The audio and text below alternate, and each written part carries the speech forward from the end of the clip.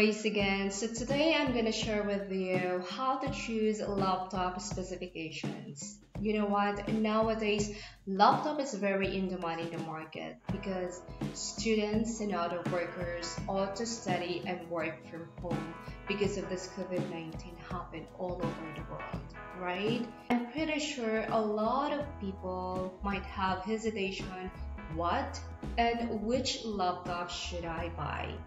You know, I also experienced this last week when I bought a computer for my daughter, and it is hard for me to choose because I need to consider my budget as well. So now I just want to impart my little knowledge about choosing a laptop specification. So first we need to consider the CPU or the processor of the laptop because this is the laptop's brain, alright? So Intel Core processor offers the best performance when it comes to multitasking and multimedia tasks.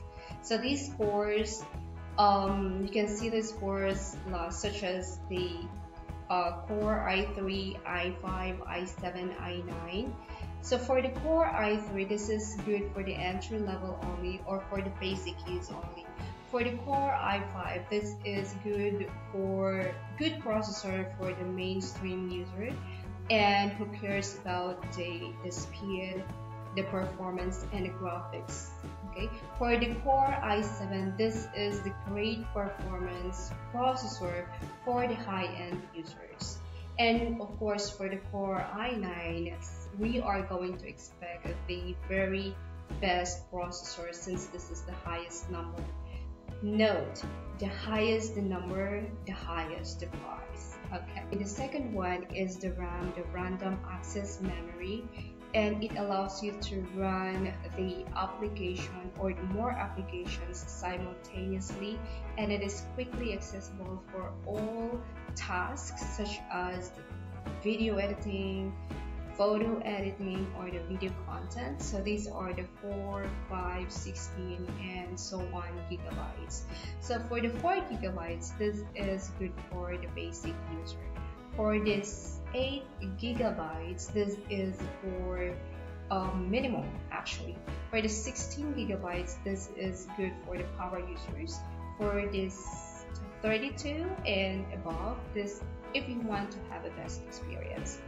And by the way, the recent RAM hardware as of now is the DDR4, stands for Total Data Rate 4th generation, and the DDR5 will be expected in 2021. The third one is the storage.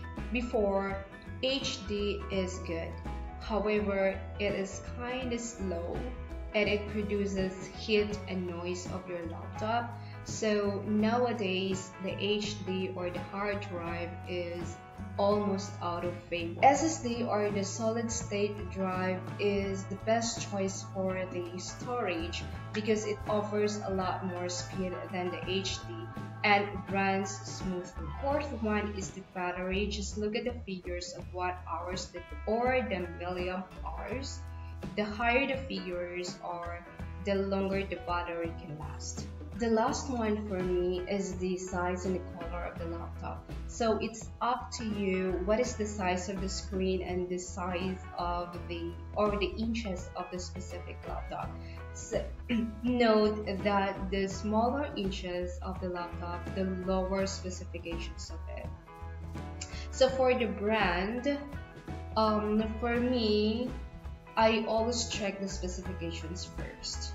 Okay, so it's up to you what and which do you prefer to buy a laptop that suit your needs. Alright, that's it. So I hope this information helps you decide what and which laptop should you buy. So again, this is Grace. I explore, learn, teach, enjoy, then share.